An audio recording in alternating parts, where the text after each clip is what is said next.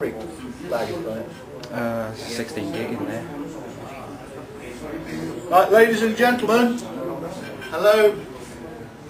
Mark is going to do a demonstration now on TurboForth, which is in the Ti format, and I'm going to hand it over to Mark to carry on and do the demonstration.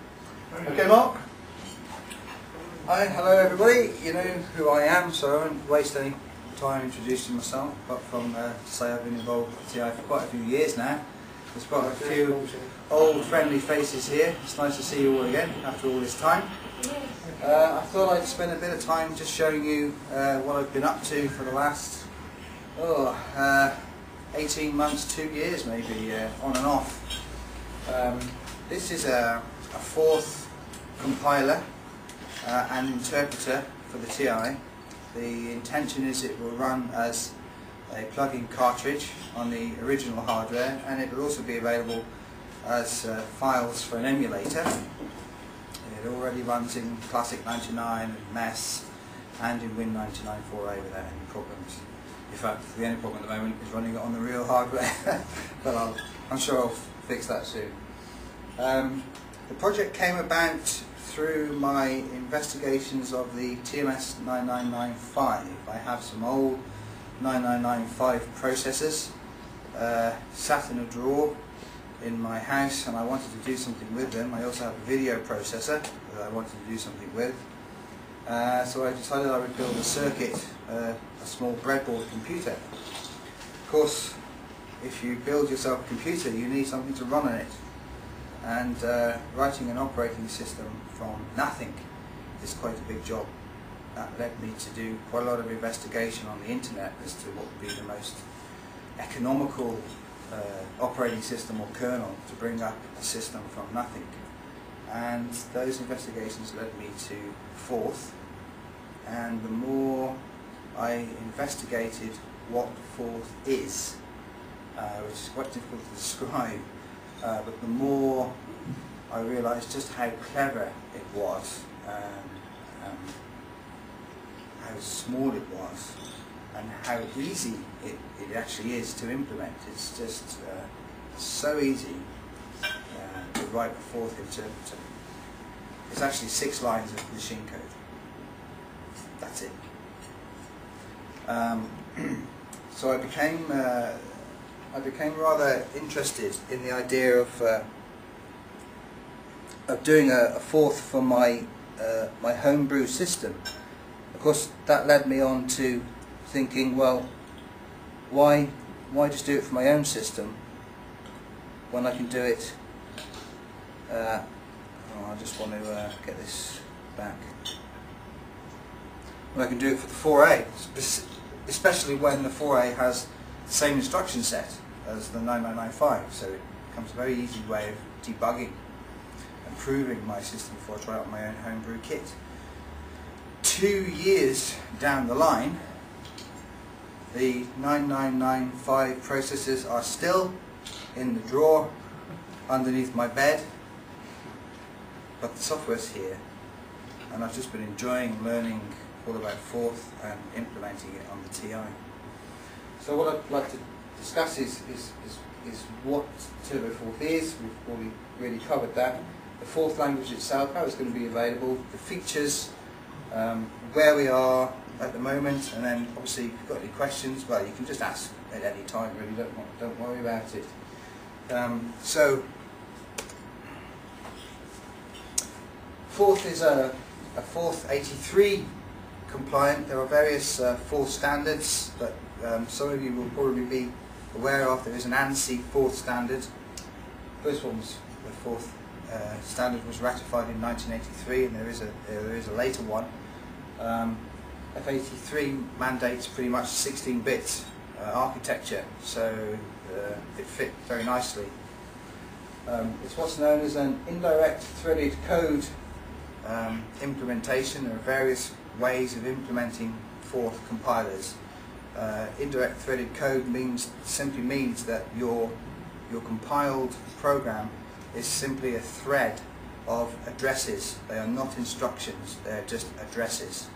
And then an interpreter walks this thread of addresses, reads those addresses, jumps to that address, executes the code that it finds there, and then goes back to the next one in the thread. So indirect threaded code. There are different methods. You can have direct threaded, where you essentially lay down machine code. But this, for our memory constrained machine, and for all memory constrained machines, this is by far the most memory efficient, as well as giving quite a good. The performance hit isn't so bad. In fact, some of the tests I've done have shown that it's within 80% of the speed of assembly language. It's about 15 to 20 times faster than, say, extended basic without even trying. It's quite quick. Forth is a stack-based language. If you've done any programming in C or extended basic, which a lot of you will be familiar with, you'll be used to calling a function and passing data into the function, obviously parameters. That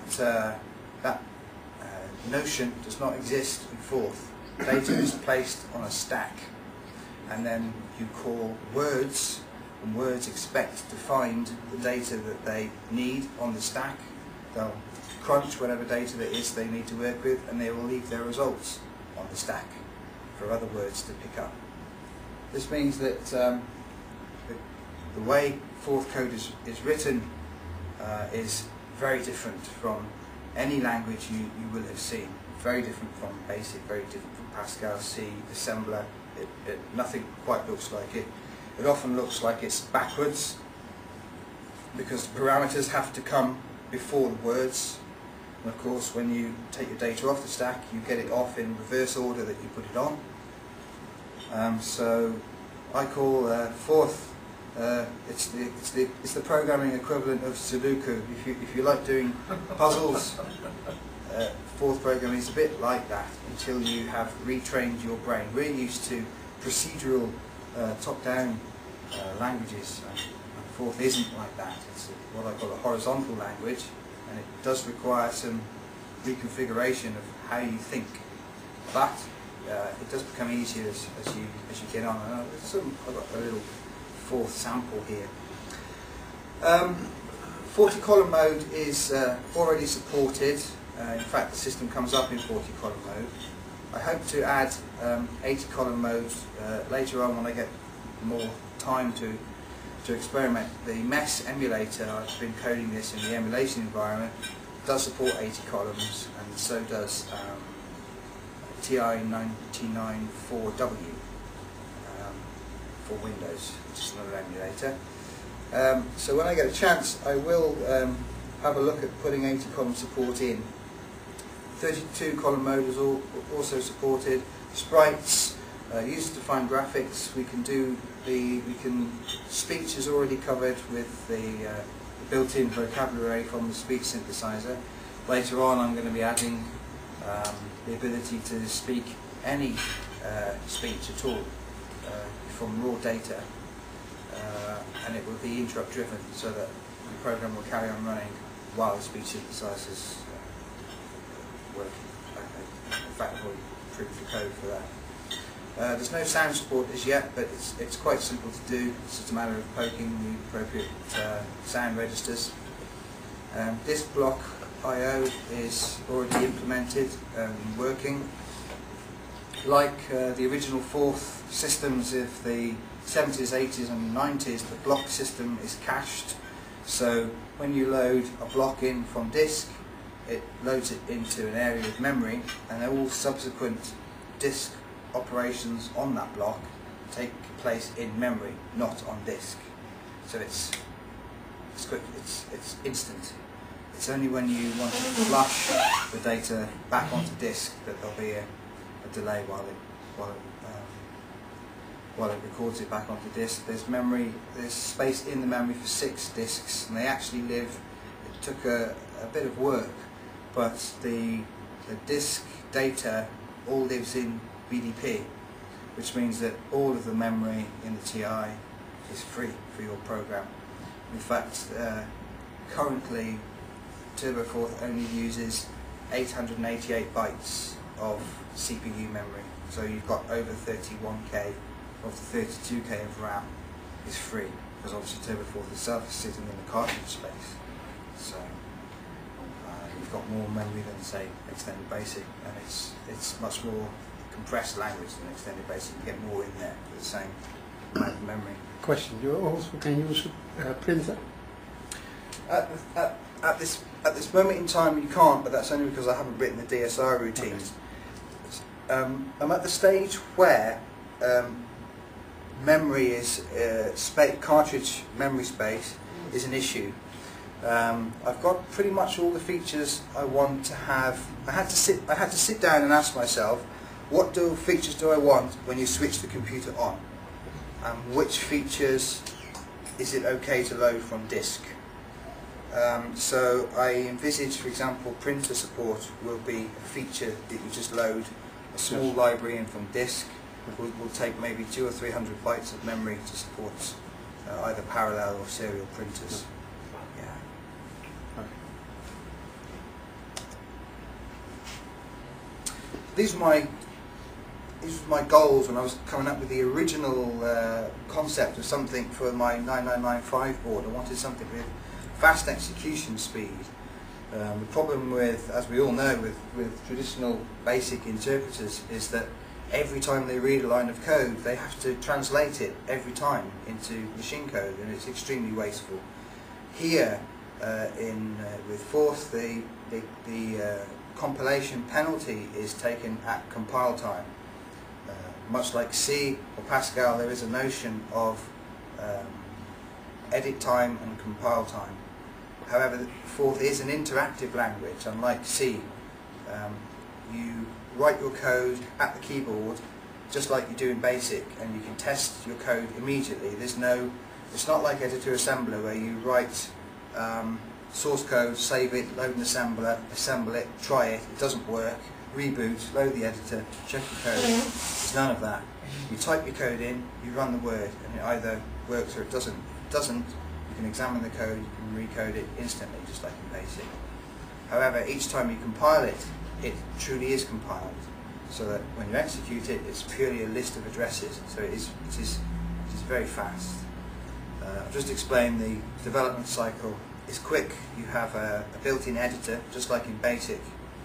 I wanted to provide a language that's still supported. Forth is already, there are already at least 2, possibly 3 Forth implementations for the TI, but the people that wrote those packages have long since disappeared. We can't get support, we can't get documentation for some of these systems. So I wanted something that people can ask me if they have problems or they need to know something. I'm the guy who wrote the code, so if I can't answer it, well, you're in trouble. Yes. So, and minimal hardware requirements. This will run on a Ti-99 4A with 32k. You don't need a disk system if you don't want one.